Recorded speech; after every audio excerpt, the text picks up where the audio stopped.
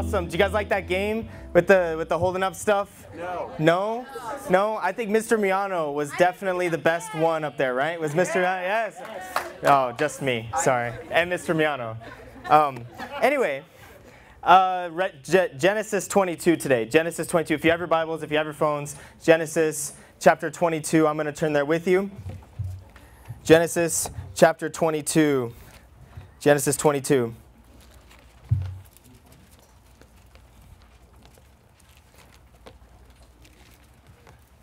How many of you guys played on inflatables when you were younger? Inflatables, you know, like the big blow-up things, the things that, like, you know, you have at bounce houses, you got the different, you know, water slides, you got the different, all that whatnot. Inflatables. And I used to love inflatables until I went to a church in Texas, in Garland. And this church was a little inflatable crazy, if I were to say it that way. They owned, not just rented, they owned 50 inflatables by themselves. And these are not just any inflatables, let me tell you. These are like hundreds of tons of inflatables, massive things. There's one that's bigger than me. So it took 4 guys to roll it. Not pick it up, but to roll it. So these are massive, massive inflatables. And they were a little bit inflatable crazy. And so there was a night where they decided, hey, we're going to have a carnival night. We're going to have all of these inflatables out for kids everywhere. So there's like 10, 15, 20 inflatables out. And we're putting them all out, and we're getting them all set. So we have this carnival night, one night of this VBS. Then the next night we have like a mini carnival night where we have some of the bigger inflatables still out there. And there's a couple inflatables I want to tell you about. There's one of them that was an Indiana Jones inflatable. Isn't that cool? An Indiana Jones inflatable, okay? So it's got this massive elephant, like huge elephant, then a giraffe, and then just, you know, you run through the cave and there's like the big holder thing that is like the big boulder. All of it's there. So they got this big Indiana Jones inflatable that's on like the way far side of the field. I am putting up a pyramid inflatable. So it's like this massive pyramid, but what it actually is, it's a zip line, all right? So you blew this massive inflatable up, and it becomes a zip line where you can zip line down from the big top of the pyramid to the bottom, okay? So those are the 2 inflatables. And one night, we take down the inflatables at night because it's in Texas and it's hot. So I'm on the pyramid one, and somebody else is over there on the Indiana Jones one, way over there. There's many, many more. But this night, it was particularly windy, like super, super windy, all right? And I'm putting up this pyramid inflatable, okay? I'm putting it up and blowing it up and putting the blower things in there and just blowing it up. And then, as we were blowing it up, the wind started to gust more. Like, poof, poof. The wind would gust. And I'm like, this is not good. Like, I got it like caught in the ground, but you know, this is my pyramid one. The Indiana Jones one is 2 pieces where they have the big elephant and then they have the actual thing. So I'm like, I don't know about this. And I'm like, hey man, I asked the other intern guy that was with me, hey man, could you come help me? He's like, oh man, I promise I'm gonna come help you over there. I promise I'll be there. And he runs over and helps with the other one. So then the wind blew so hard it disconnected the thing that shoots the air up into it. And so I'm underneath it, and as I'm watching, this thing is like 50 feet tall. And I'm watching this thing, and I just watch the pyramid like tilt down. I'm like watching, I'm like, oh no.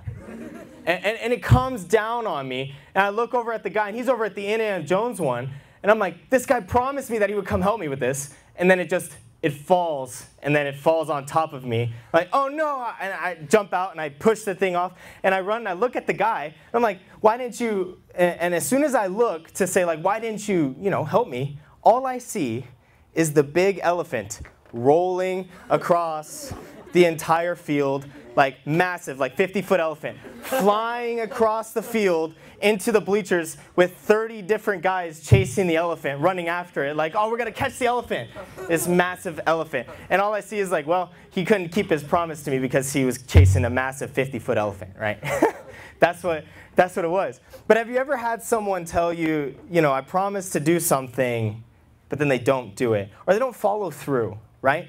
Have you ever had someone have someone do that to you, where I promise that I'm gonna help you with this massive inflatable, but then they didn't follow through with that inflatable? Well, today we're going to be talking about becoming trusters of God's word. So we've been doing this series called Living by the Book, and we've talked about being responders and being doers. And today we're finishing up this series, the final one, with being trusters. And I did look up the word trusters to make sure it was a real word, and it is a real word. Siri proclaimed that it was a real word. So it is. Trusters is a real word. But we can become trusters of God's word. God promises things in his word. Unlike that guy that was not going to come help me with the inflatable, God always keeps his word, and we can trust in it. And today, we're going to see probably the greatest example of someone trusting in God's word so much that he would go to the very limits of his humanity to trust God's word. And today, I want to challenge you. We must become trusters. We must become trusters of God's word. Whatever it says, I trust it. That's what we must become today. As we live by the book, that is what we're going to be talking about today.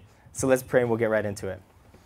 Father, we love you, and I thank you for what you've done. I thank you for this time, and I thank you for letting us be here tonight as a youth group and just having a good time and getting prizes and just having a great time of fellowship together. But I pray right now we focus in and that we hear from your word and that I hear from you, Father, and that you speak through me and help these teens to take what they hear and to do it, Father. I thank you so much for what you've done. In Jesus' name, amen. In Genesis 22 is about one man named Abraham. And a little backstory to the story. So we're going to tell the story today, and then we're going to hit the application, is how we're going to go by this. Abraham was chosen by God in Genesis 12 to be called out of a people from the land of Ur. Can you guys say Ur with me? Ur. That's the city name, is Ur. I love the city Ur because it's named Ur. That's the only reason why I like the city. So he left Ur, and he went to Israel, Canaan. He didn't know where he was going. He didn't know what he was doing, but he was just following Jesus. So back then, God called him out of there, went to Canaan, and now he's the chosen one of God. And God makes covenants with Abraham throughout Genesis chapter 12 to Genesis chapter 22 or so. He makes a few covenants, most specifically the Abrahamic covenant, which talks about, I will bless your house, I will bless your offspring, so that your offspring will be plenteous and multiply, and it'll fill the earth. And so that is Abraham as he goes through this. And so he gets to Genesis 15 or so. God promised him that he would be fruitful and multiply and all that in Genesis 12. Genesis 15, they zero in and give a more very specific covenant. And there's the true Abrahamic covenant that your offspring will be blessed, and the people that bless you will be blessed, and the people that curse you will be cursed, because he's God's people. So God's calling Abraham out of the world to become God's people.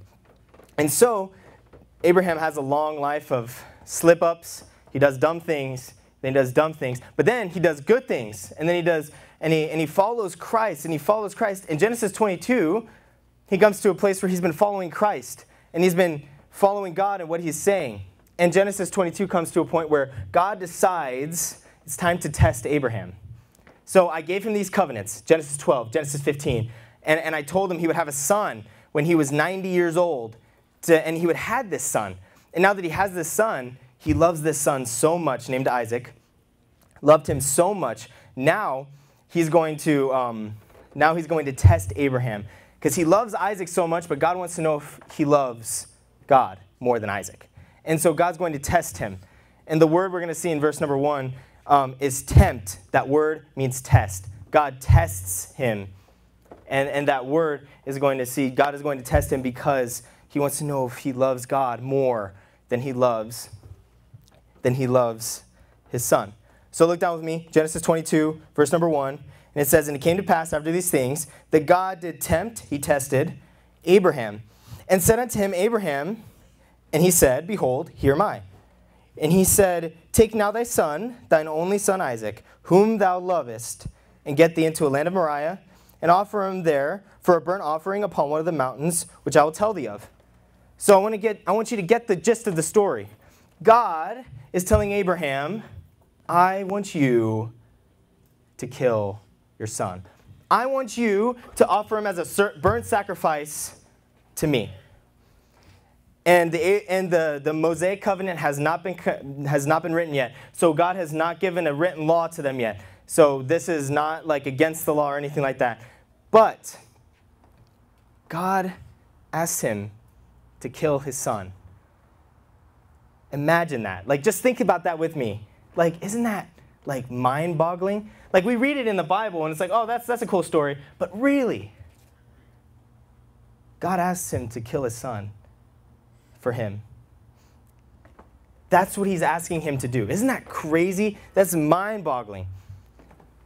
But God has a purpose and a reason for doing this, as he does in all Scripture, as he does in all of our lives. He has a purpose and a reason for doing this. So I want you guys to continue the story with me.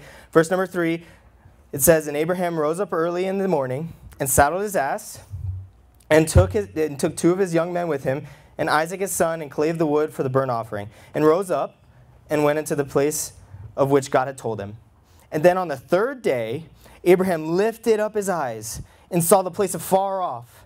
And Abraham said to his young man, abide ye here with the ass, and I and the lad will go yonder and worship, and come again to you. And Abraham took the wood of the burnt offering, and laid it upon Isaac his son. And he took the fire in his hand and the knife, and they went both of them together. And Isaac, he spake unto Abraham his father, and said, my father. And he said, hear my son. And he said, behold, the fire and the wood, but where is the lamb for a burnt offering? And Abraham said, my son, God will provide himself a lamb for a burnt offering. So they went both of them together. God will provide. So Abraham fully knows right now, when Isaac asks him that question, he fully knows that God wants him to sacrifice Isaac. But Abraham trusts God. Abraham trusts God's word, what he told him before. We're going to look at that in a minute. Abraham trusts God, what he said before, and he knows God will provide. God will provide a lamb. Whether that's Isaac or something else, God will provide. So keep reading with me at the story. And they came to the place which God had told him of. And Abraham built an altar there, and laid the wood in order, and bound Isaac his son, and laid him on the altar upon the wood. And Abraham, he stretched forth his hand, and took the knife to slay his son. And the angel of the Lord called him out of heaven, and said, Abraham, Abraham. And he said, here am I. And he said, lay not thine hand upon the lad, neither do thou anything unto him, for I know that thou fearest God, seeing thou hast not withheld thy son, thine only son, from me. So Abraham comes up here, and he's about to kill him. He has a knife. He has a knife in hand. He's laid on the altar. He's bound on there. Isaac willingly got on the altar, and then he's going to kill him. He's going to do it. And his arm goes up, and then the angel calls and says, Abraham, stop. God has seen your faith. God has seen how much you love him. You don't have to kill him. Don't kill him. Don't put a hand on the lad, is the King James what it says. Don't put a hand on him, because you've proven that you love God. And he was going to do it, but the angel says stop. God says stop. Don't do it. And then God again, he reiterates his promise again at the end of the chapter, because Abraham showed so much trust in what God had said. He showed so much trust in what God had said that he was willing to kill his own son, and he was going to do it. But God said, no, don't do it. I see that you trust me. And it's the same way with our lives. God has told us to do certain things. It's crazy things, hard things, whatever it might be. And we should just be willing to do it, to go through it. And today we're talking about becoming trusters. And we're going to be talking about in which areas Abraham shows that. But are you a truster? Do you trust God's word? Abraham trusted God's word. He was so willing to kill his son because he knew God would do something. And that thing that he was willing and knowing that God was going to do, Hebrews tells us in Hebrews 11:19 that he knew God was going to raise him from the dead. He knew God was going to raise him from the dead because of what God said. And I want to read a verse with you. In verse number Genesis 21:12, and it says, "And God said to Abraham, let it not be grievous in thy sight because of the lad, and because of thy bondwoman, and all that Sarah hath said to thee, hearken unto her voice, for in Isaac shall thy seed be called." So God said that it would be Isaac. The chapter before, God told him to kill him.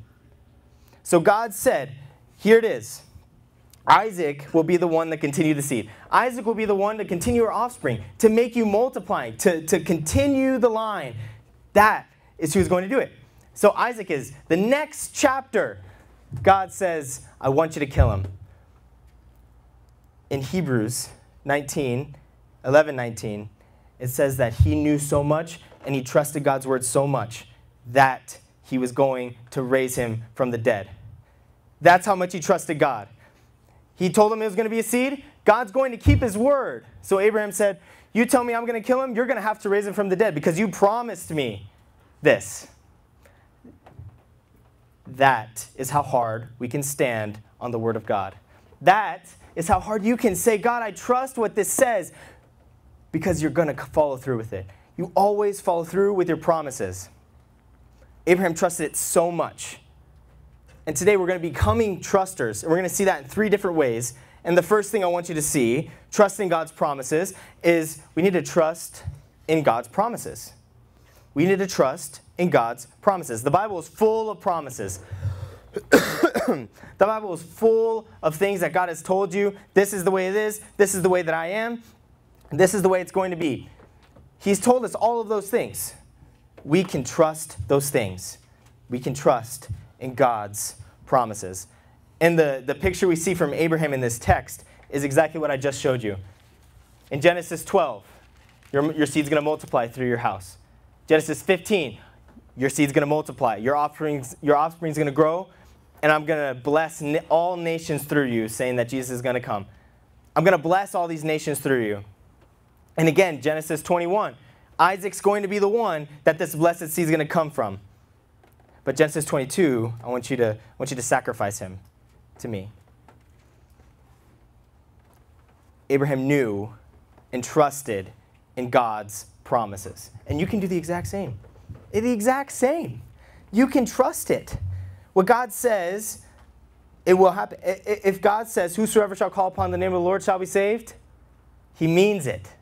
He says, you can be saved because God always keeps his promises. When he says, for God so loved the world that he gave his only begotten Son, that whosoever should believe in him shall not perish but have eternal life, he means it. We can trust it the same way Abraham trusted it. When it says God is the God of all comfort, we can trust that's who God is. When it says all of these different things, the Lord is our shepherd, we shall not want, we can trust that because God said it. It's the same thing. Same thing. We are in the same situation that Abraham is in. Not by circumstances, but by the given word of God. That we can trust. That we can trust. I think about this, this trusting God's promises, and I always think straight to the gospel. Jesus, the whole Old Testament promises it. The whole Old Testament says, hey, God's coming again. Jesus is coming. There's going to be a virgin born, and he's going to lay the iniquity of us all on himself. And he's going to save the world from their sins. He's going to do all of these things. And the Israelites, they misconceived that promise and thought it was going to be someone to take over the world and someone that will rule and reign, which he will rule and reign. But they missed the section that says that he's going to die. They missed it. But it says it in Isaiah. And God promised it and promised it and promised it and promised it. And then Jesus came, historically proven, all of it proven. Jesus came, he died on the cross, he rose from the dead, and now he's sitting on the right hand of God, and then soon he will come again and reign. But when I think of God's promises, I think of that gospel, and that's the greatest promise that God has ever given. And not even do we just have to hear that and it goes right over our heads. No, we whosoever shall call upon the name of the Lord shall be saved. We can call upon that. We can call upon Jesus to ask him to save us. We believe that he rose from the dead. Believe on the Lord Jesus Christ and thou shalt be saved. We believe that he rose from the dead and we can be saved. And we can live for Christ because of God's promise. Are you trusting in God's promises? Have you accepted Jesus as your Savior? God has promised that he loves the whole world, and he would that all men to be saved. And when he says that, we can trust that. He would that every single one of you to be saved. He wants you to be saved, and you, and you, and you, and all of you. He wants you to be saved. Says that in Peter. He would that all men to be saved. Have you trusted in that? Have you trusted in God's promise?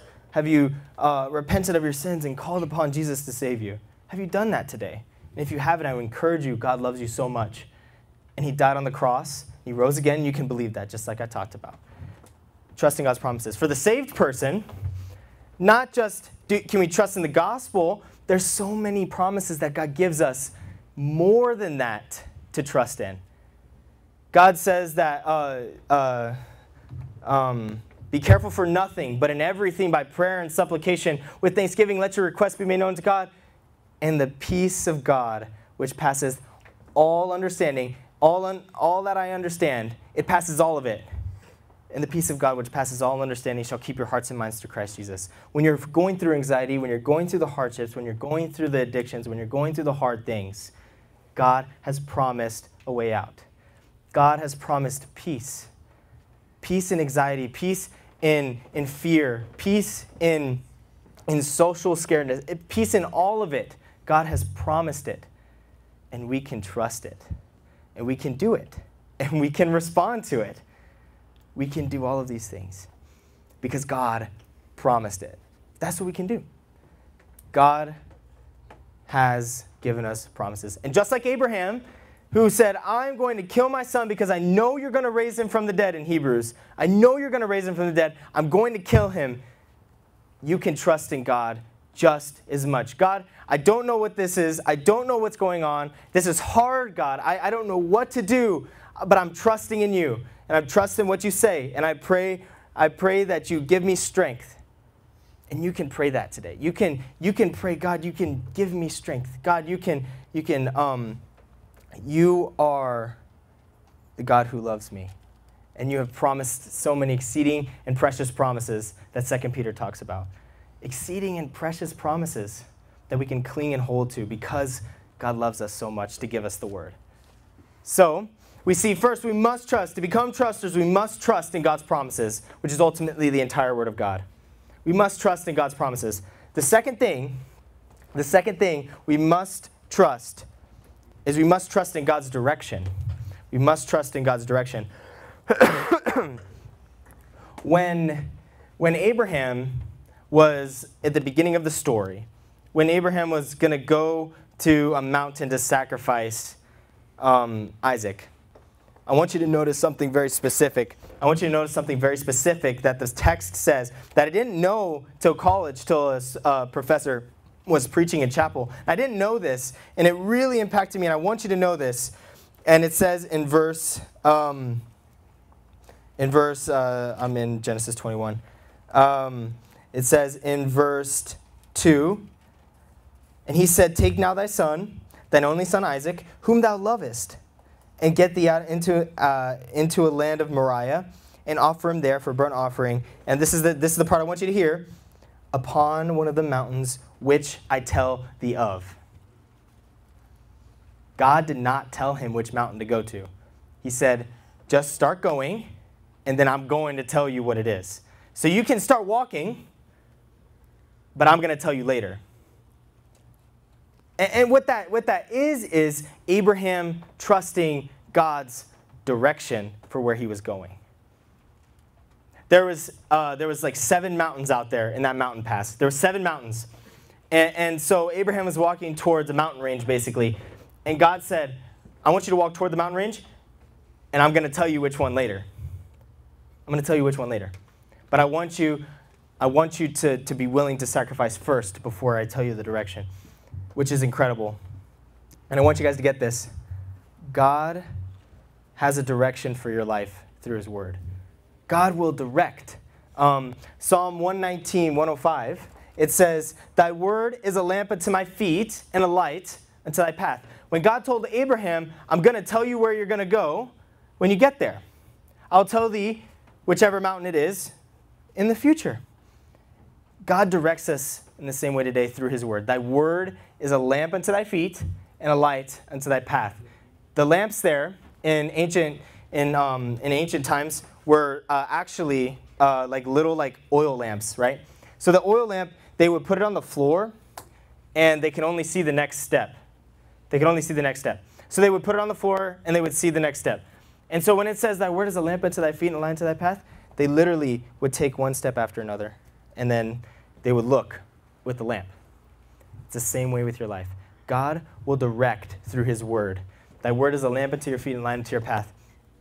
The next step, God will direct you, but we must trust him. We must trust his word, and God will direct. We must be surrendered, and God will direct. We must.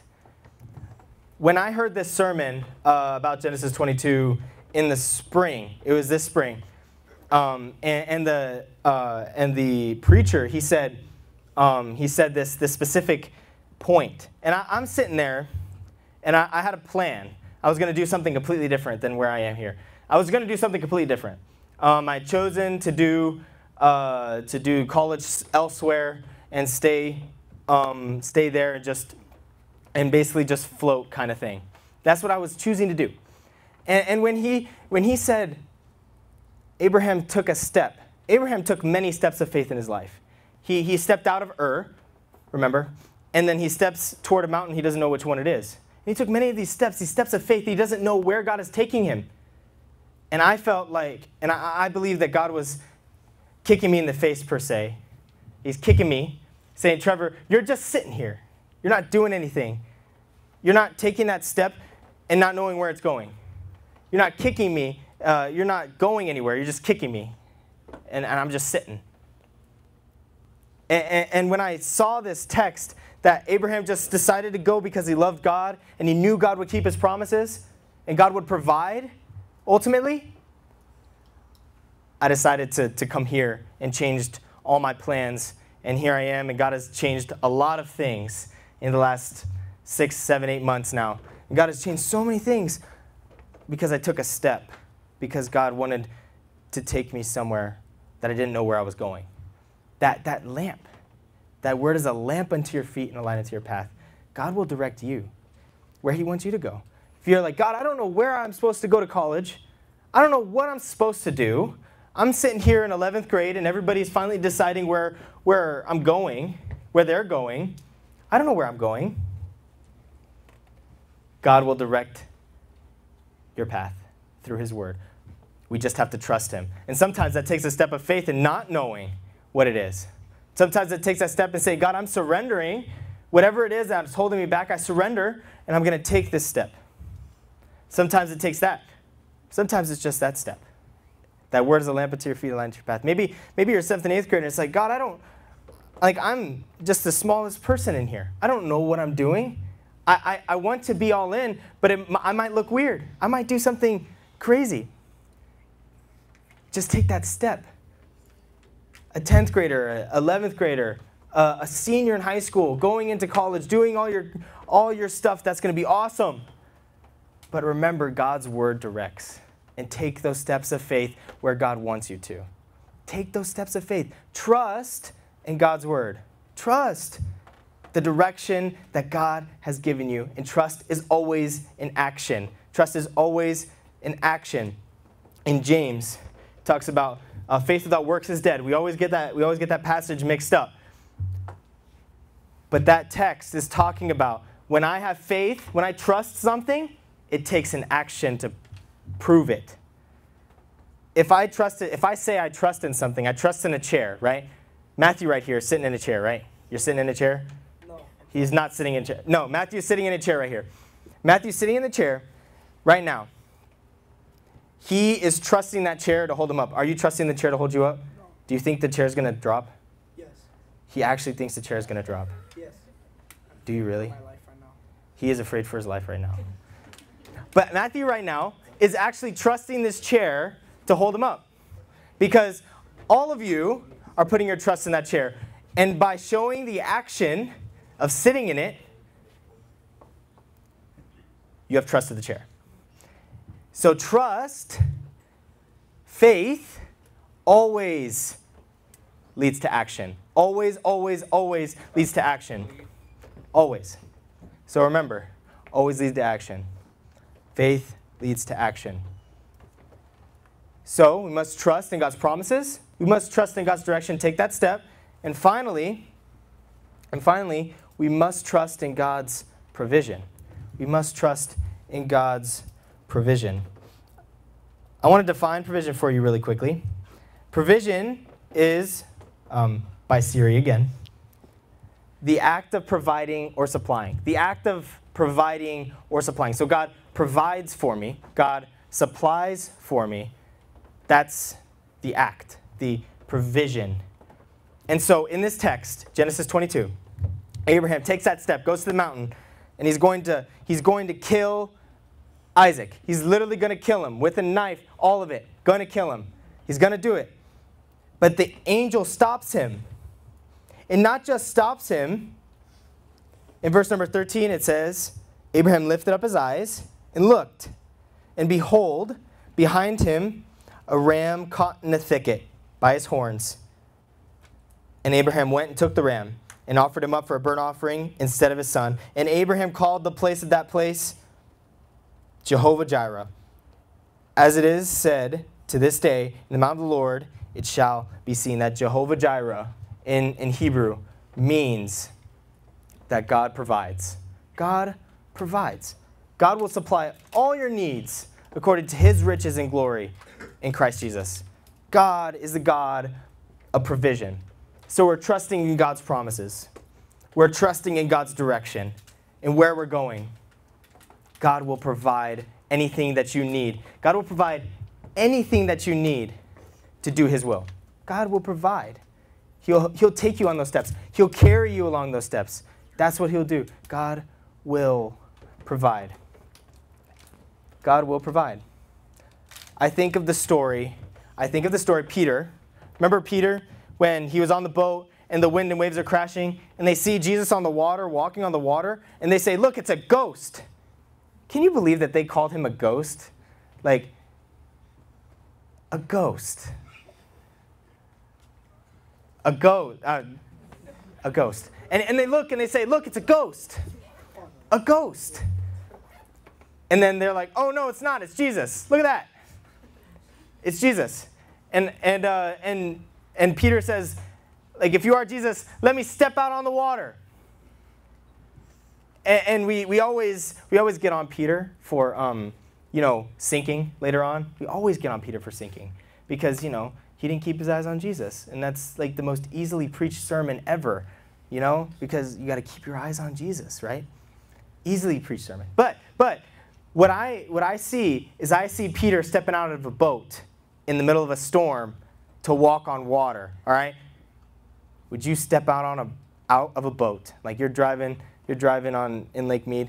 Don't do that. It's nasty out there. And you're riding a boat in Lake Mead. And the winds and the waves start crashing because there's a storm once every 5 years. And there's a storm.